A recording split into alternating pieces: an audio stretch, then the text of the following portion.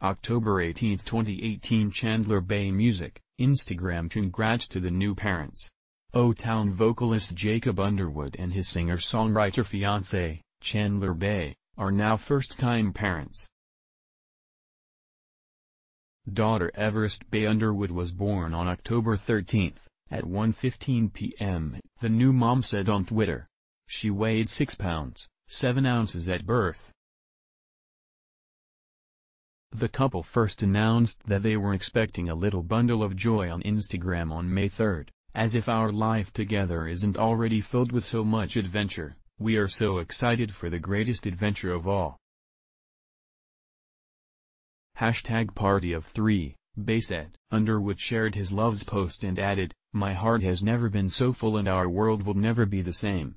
In June, the 38-year-old boy band member told Page Six that NSYNC's Joey Fatone and Chris Kirkpatrick reached out to congratulate him on the baby news. He also told the gossip column that both he and Bay have large families, so they will be surrounded with helping hands to attend to their baby girl. The photogenic new mother documented her pregnancy on social media and shared many snapshots of her growing baby bump.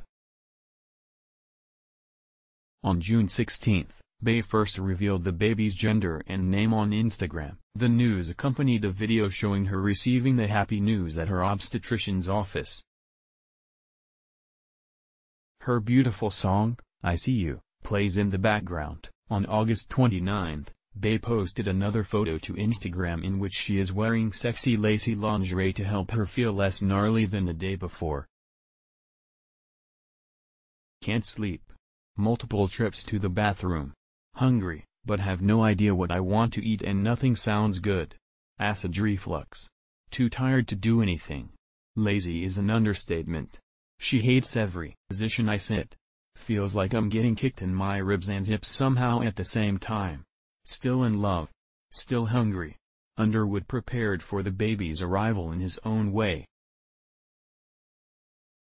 On September 21, he told his Instagram followers that he was catching up on his Daddy Doula and parenting books. The new parents first met in April of 2016 when Underwood saw Bay singing at a karaoke bar in Nashville.